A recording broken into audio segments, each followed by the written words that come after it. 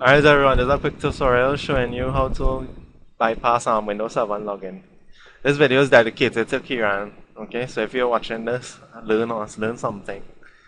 Because last time you tried to do this and you spent like a whole day and nothing happened, right? So I'm making this video just for you. So first you go to pirate.com and you Google up for Conboot.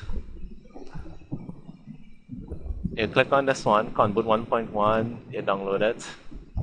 Open with uTorrent. Now you don't need to download all this crap. Just what you want to do is you want to cd.iso. Well, let's have a USB one too if you want. So if you want to download, if you want to copy this to USB, you can download this one, whichever one. This one is for if you want to burn it to CD, right? I'll just take this one. Press OK.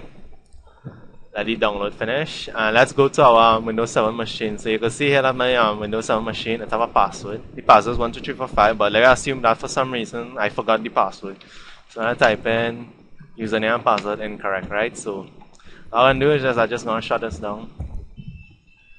So right, when you have finished downloading this, what you want to do is either burn it to a CD, which is in my case, I will need to burn it to a CD, or if you download USB, burn it to a USB, right? But you see, I'm using a virtual machine now, so I don't need to do all of that. I just want to demonstrate to you guys how you can do it. So just go here and click on Settings, Storage, click on Storage. Okay, then you click on Add, choose this, navigate to the folder where you downloaded con CD, and you click on the ISO. Now, basically, what this is doing is really saying, make a virtual CD drive now and load this ISO with this way. But in real life, if you're doing it on a real machine, you're going to want to burn it to a CD or burn it to a USB, whichever one you download, and then boot from it, right? If you know how to do that, well, I don't know, use Google or something. And you just press OK. Press Start, and the virtual machine will just boot off from the Conboot.